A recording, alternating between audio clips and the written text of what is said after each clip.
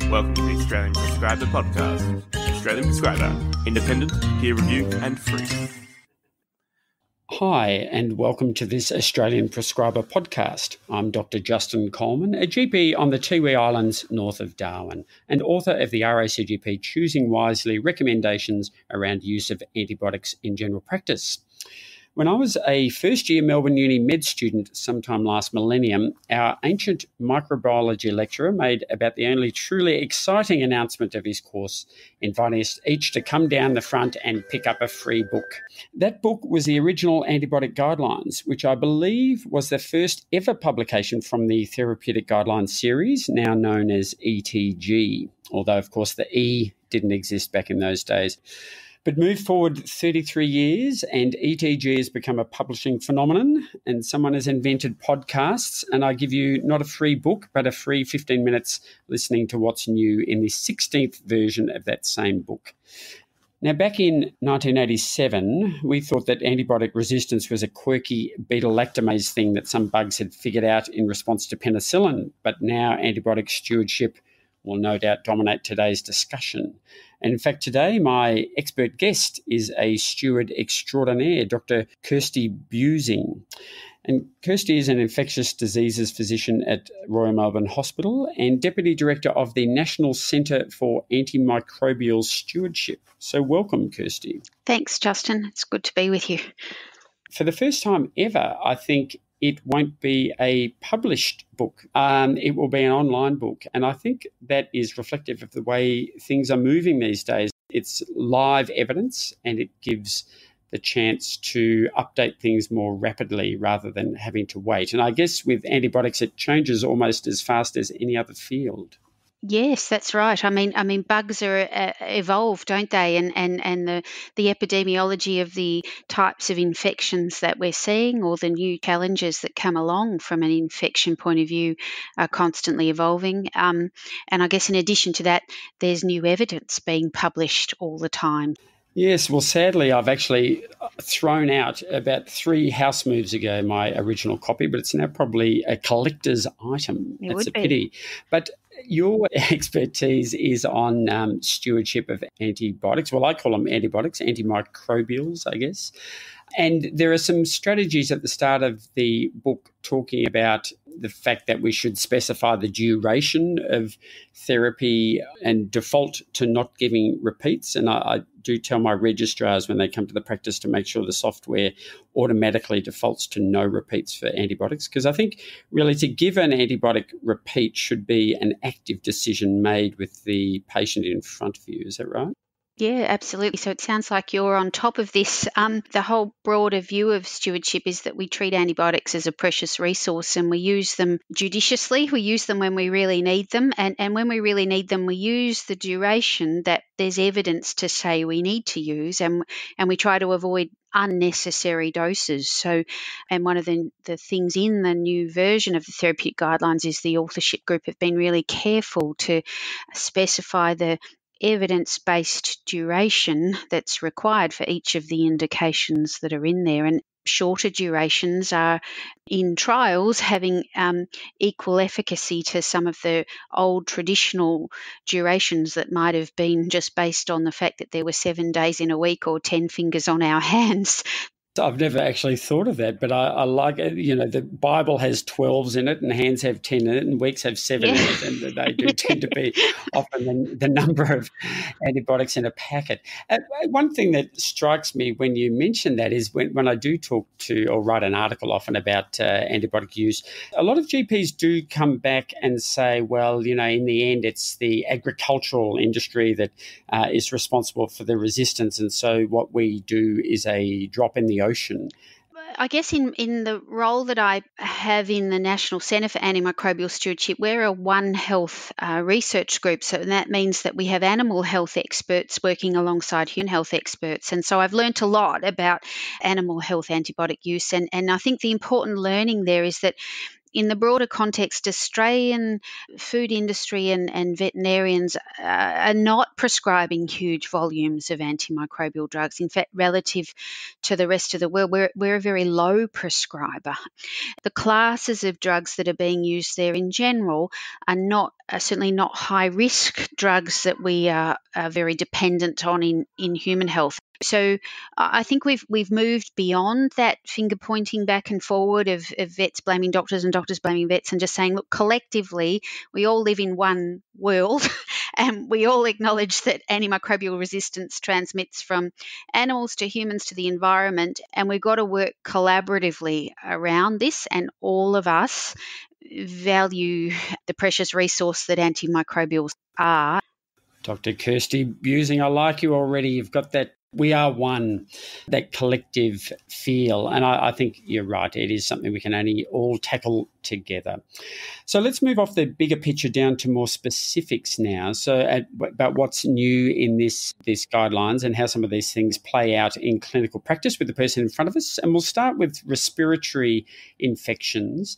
And there's a section there which has been updated on pharyngitis and tonsillitis. In fact, there's a number of things in the respiratory tract where evidence comes out that, in fact, if you don't use antibiotics, people still often tend to get better. Yeah, you're absolutely right. In the pharyngitis space, a recognition that the vast majority of cases are viral and will get better with antibiotics, and that even in those that may well be caused by bacteria, that most of them will still improve without specific antibiotic therapy. The recognition that bronchitis is one of the really common conditions that people will present to a GP with and ask the question, do you think I need some antimicrobials? And we came to understand that, in fact, the previous versions of the therapeutic guidelines hadn't really addressed bronchitis very well, and that it probably deserved some dedicated information there. So it's typical for the cough to go on for 2 or 3 weeks, and so that idea that, if the cough's there for more than a week, I might need some antibiotics, probably doesn't hold true. The recognition that the vast majority are indeed caused by viral infections. Some recommendations about symptomatic management of the cough in bronchitis, to give people information about something they can do to help themselves feel better without needing to reach for an antibiotic. What I found quite helpful too was some description around how you might differentiate clinically bronchitis from pneumonia. Some simple things. Breathlessness is far more likely in pneumonia, whereas in bronchitis it's predominantly cough, which may or may not be productive of sputum and may or may not be accompanied by wheeze. But once a patient's starting to have trouble breathing and getting breathless, the clinician might start to think this could be pneumonia. People with pneumonia may have tachycardia at rest or tachypnea at rest, whereas patients with bronchitis really shouldn't have that. Then there's the clinical examination of the chest and an appreciation that people with bronchitis, while they can have crepitations, that if you get them to take a big breath, that those creps will generally clear, whereas fixed crepitations that aren't changing with respiration make you much more anxious that the person might have pneumonia. We well and truly appreciate that not everyone in general practice needs to be sent for a chest X-ray. Sorry, I'd go so far there as to say that most with respiratory infections shouldn't have a chest X-ray, because I think that would be poor practice in general practice if there's no suggestion they are sick enough to need to go to hospital. Sure. I think it's very important, those words and terminology, because I know as a GP you feel when you type in the notes, if you use a word like chest infection, there's sort of this implication that you then should do something about it. So it's sort of nice to be able to have that. Bronchitis does have that implication that it's viral. In the same way as many years ago, if you wrote pharyngitis, you felt that if you didn't give an antibiotic, someone would come back and look at your notes and say, well, you've said they've got pharyngitis and now why aren't you giving antibiotics? So I think the naming is quite important. Yeah. I sort of think about it in my mind. When I'm thinking about bronchitis, I'm thinking it's the airways, whereas when I'm thinking about pneumonia, I'm thinking it's the alveoli full of fluid or pus. I think a classic is acute otitis media, where in the past someone would have been horrified if you ever saw a red bulging drum or something and didn't use an antibiotic. They would consider you almost negligent. But I think, some of the Scandinavian countries led the way cutting down on antibiotic use for that. And Australia certainly caught up over the last perhaps 10 years or so. Certainly infants need it, and Aboriginal and Torres Strait Islander people. So where I work, we do use plenty of antibiotics for otitis media, which overlaps hugely with chronicity, chronic ear problems, and other children at high risk of complications. But for kids who are, older than 2 years and systemically not too unwell, can still have a fever, I think there's more and more move towards not using an antibiotic. Completely agree with you. So I think the guidelines for a lot of conditions are moving toward giving permission for clinicians to say, watch and wait, and that the vast majority of these will get better by themselves, and regardless of whether they're viral or bacterial. Indeed, some of these, they're probably mixed pathogenesis in a lot of these, but if you sit tight, that the vast majority of these kids will get better in 2 or 3 days, and it's giving GPs and parents the permission to not jump in there with antibiotics. I guess you highlighted the Scandinavian countries in the antimicrobial stewardship world. We sort of hold them up as the countries that have led the way, and where they really managed to reduce antibiotic consumption is interestingly in children less than 5 years of age. So, there's a strong suspicion that we do overuse antibiotics, particularly in those little kids. They are the medical world's heroes, aren't they, those Scandinavians? Yeah. Thank goodness we can still be better at them at surfing and cricket or something like that. But there's also the emerging concept of shared decision-making, because I guess a lot of these things aren't really black and white. It's not as if we could ever really say, look, in this instance, 0% of people will need an antibiotic, and in this instance, 100% will. Often there's pros and cons depending on the individual. The Therapeutic Guidelines have provided some hyperlinks to some tools that GPs may find helpful to guide the discussion that they might be having with a patient or their family, their parents.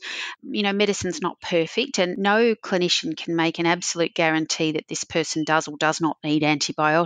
But these shared decision-making tools just lay a little bit of that information out explicitly on the screen, or if you choose to print them out, it'd be on paper that you can sit with your patient and guide them through. Yes, and we're even moving away from necessarily having a black and white virus versus bacteria. Talking in the ulcer and wound guidelines, we were talking about that swabbing an ulcer or the muck that's popping out of an ulcer almost always grows some sort of bacteria, but it doesn't necessarily mean there you have to use an antibiotic. And I noticed with acute sinusitis, it's not necessarily so important. There's specific question, are there any bacteria in the sinus? What's important is what is the difference in outcome? One of the things I get quite interested in is explaining the natural history of an illness to a patient, because I think if they're empowered, they know what to expect, they're much less likely to panic and to want a tablet that may be completely unnecessary. And importantly, I'm sure you found, Justin, because I've certainly found with my patients that a lot of them are concerned about not only the short term but also the potential long term impact of taking antibiotics. Some of them do worry about, what's happening to my good bacteria, and patients become more cognizant of the fact that antibiotics are not harmless. That idea that, it won't hurt. Yeah, and I think it's a credit to various members of the medical profession that conversation has got out there in the public arena. I did want to move on now to cystitis, so urine infections. In my knowledge, it was one of the first ones ever where it was shown that, for example, 3 days of antibiotics in an uncomplicated urine infection was every bit as good as 7 days. And some of the studies have come out to go even further than that and saying we don't always need an antibiotic at all. Is that right? So there were a couple of really interesting papers from Europe in recent years that took young women without other complications, so not pregnant and not unwell with other comorbidities, and just looked at whether it was a safe thing to do not to give them antibiotics when they presented with uncomplicated cystitis. And in fact, there was very little difference in the rate of symptom improvement and the rate of progression to pyelonephritis. If she has an episode of cystitis and you don't give her antibiotics, the likelihood that she'll progress to pyelonephritis is actually really, really low. It was something in the order of 1 or 2% from memory. So, it's not an unsafe thing to do. So in terms of the treatment of cystitis or urine infections, have there been any changes to the first-line antibiotics used? So the first line antibiotic recommended is still trimethoprim. I am aware, and GPs probably have noticed, that there is a rate of resistance in the community amongst our common E. coli, and it probably runs at roughly about 20%. But for a condition that is a reasonably low risk condition, we still think that about that 80% likelihood of empirically covering the pathogen is a very reasonable first line recommendation. But interestingly, the second line recommendation has now become nitrofurantoin. That's a drug that fell out of favour because of side effects that occurred when it was used long term for patients as a prophylactic drug. Those side effects are very, very unlikely, extraordinarily rare if it's used for the very short 5-day course that's needed for acute cystitis. And susceptibility to nitrofurantoin has been really well retained amongst the urinary pathogens. Cefalexin and amoxicillin clavulanate have really dropped out of first-line recommendations for cystitis. Gosh, nitrofurantoin, I feel personally proud for that maintaining its impact, because I can't remember using it for many years, but clearly I will be going to it more now. I'm talking with Dr. Kirsty Busing, the infectious diseases physician at RMH in Melbourne, and one of your particular areas of interest is in penicillin allergy and penicillin hypersensitivity. And I do notice that also crops up with some new teachings in this 16th edition of Antibiotic Guidelines. Can you talk us through that? Sure. I guess there's been increasing interest in the area of penicillin hypersensitivity in recent years. And I guess it's driven by a recognition that penicillin allergy labels are actually really common. It leads to people not getting first-line recommended treatment, which is usually the treatment that has the best evidence and the most likelihood of efficacy. And instead, they're going to second or third-line treatment. So it's a bad thing to have a penicillin allergy label. There's been recognition that oftentimes they're applied to patients who've actually only had side effects of the medication rather than an allergic reaction. So people who tell you they're allergic, and then when you question them, it turns out they had nausea or diarrhea or a headache or something. In those situations, we really want to encourage all clinicians to do is to remove the label of penicillin allergy from them so that they can have first-class, first-choice drugs. But for that group that do have an allergy, a true allergy, there's some more nuanced discussion around the different types of allergy. There can be immediate or delayed reactions, and that there can be severe or non-severe reactions, and that the risks of exposing people to penicillins or penicillin-like drugs are categorised in the new guidelines based on those 4 categories. I agree. It's very frustrating when people have a possible penicillin allergy from 40 years ago, and it really limits our prescribing ever since. I also think one of the issues is the prescribing software we have, which tends to only allow an allergy or not. Dr. Kirsty Busing, thank you very much for your comments as we together make the world a better place and try to help individuals while not increasing the antibiotic resistance around the traps. Thanks, Justin.